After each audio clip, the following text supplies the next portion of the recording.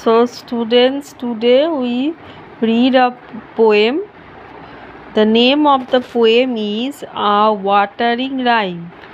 So this poem is from Marigold book class 3. So now we read a poem. The name of the poem is A Watering Rhyme. Okay.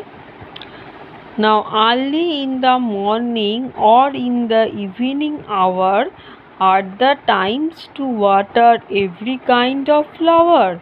So early in the morning or the evening hour are the times to water every kind of flower.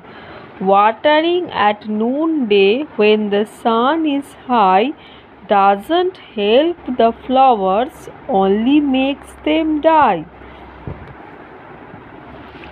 Also, when you water at the roots, flowers keep their mouths where we should wear our boots.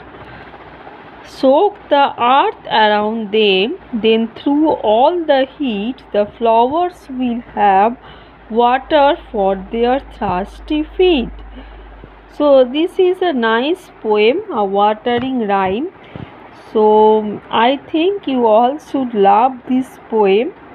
Here the poem P.A. Ropes, the author who write this poem, says that early in the morning or in the evening hour are the time so that we give water to the flower. He was asking to us that in the morning or in the evening are the time to water the flower, or we should water the flower at the noonday when the sun is high. So the poet is asking this, and he said that doesn't help the flowers, only makes them die. And the poet is now telling that watering at noonday when the sun is high doesn't help the flowers, only makes them die. So the poet is telling that at the noon time when the sun is high in our head, at the overhead when the sun is high, at that time it doesn't help the flowers. Okay, if we water them, and it will only make those flowers die.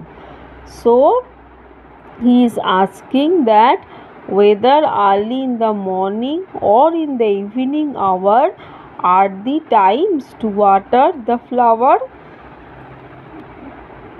And he was also telling that when we water the flower, then we should water the plant at the roots, because flower keeps their mouths where we should wear our boots. So when we water the flower, we should water at the roots of the plant, because flower keep their mouths where we should wear our boots. So soak the earth around them at the root, we should give water, because the water soak the earth around the root and make the plant throughout water.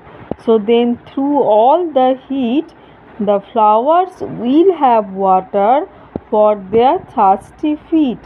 So if we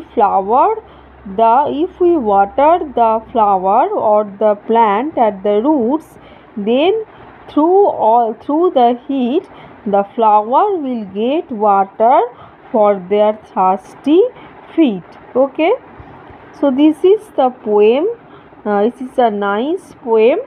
You all should read this poem.